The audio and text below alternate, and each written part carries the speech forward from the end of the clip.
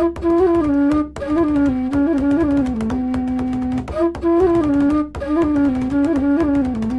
this sweet? Is that a beautiful flower? Is there more? I think the flavor's like nutrients. Hi, today we're in Bolinas with John Glavis at Biodiversity. Yeah, Botierra Biodiversity Research Gardens. Right, and what a facility here. It's absolutely amazing. We're here in the greenhouse and we've got these fruit here, these tree tomatoes. You've got several varieties of these here, John? Yeah, actually what we're doing is we're trialing all these different indigenous food plants from all over the world, and this tree tomato is from the Peruvian Andes, and it's one of the many fruits that we're trialing for this part of Northern California because we're very excited about the underutilized crops and plants that have been used in different places by different people for so long. So also in the greenhouse here we have pepino melons and ground cherries. And now coming back to this tree tomato, can you grow this outdoors here? Yeah, we're experimenting with that right now. Last year we grew a couple trees outside. They didn't grow quite as big, but they're just as delicious. And so what we're trying to find is, what are the limits of these plants and environments, and also knowing that global warming is going on right now too. We're trialing plants that have a wide range of variety of climates, so that we're hopeful that as we discover more and more food crops that are not so specific in terms of the temperature and the water and the use, that way maybe if the climates start really changing a lot, we might have a series of plants that would work in that kind of changing environment also. And so what's great about the tree tomato and other members of that same family is that these are really delicious fruits that people can grow that are often not seen in the United States. The nice thing also about these plants is they produce their fruit in December, January, February when you don't have anything else. And it's high vitamin C, and so it comes at a really good time. And mashua is one of it's a tuber that comes from the Andes, one of the many different tubers that nobody ever hears about. And we grow these, oca, yacon. There's several more of the kind of lost crops of the Inca.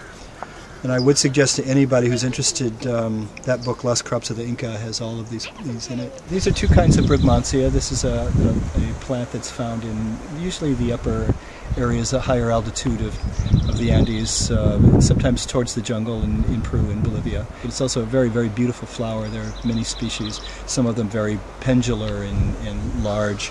Here's the two that we have here that you can see. Cut this leaf. You might watch this leaf.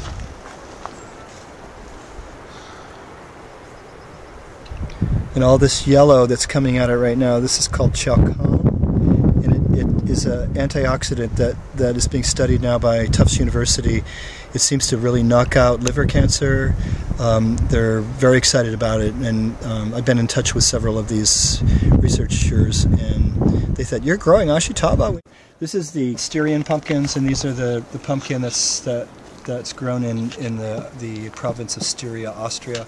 And there is a very specific industry on pressing the seeds for oil. So there's a pumpkin seed oil that you see in like Whole Foods and things that's very expensive. That's where this comes from originally. And these are the seeds. They're a hull-less seed. There's no hull on them, so they're also really delicious and high protein.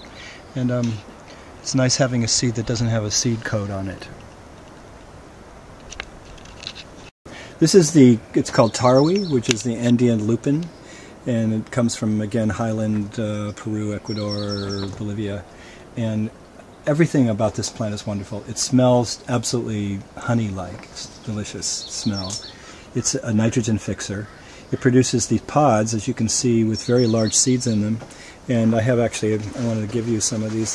This is the seed they produce.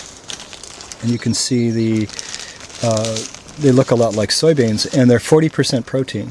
And so when you have to soak them and cook them a special way, but they're feeding the children in the Andean schools with lupin seeds now, which I think is really great. I mean, to be able to grow flowers to feed children, to me, is about as good as it gets.